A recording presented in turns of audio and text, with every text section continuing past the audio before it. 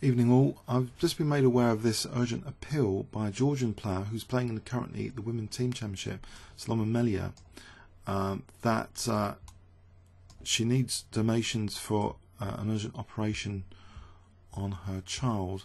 I'll give you the link of this informational page if you are able to give a donation. There's also a PayPal reference here, a PayPal if you want to pay by PayPal, if you want to help out in this emergency appeal.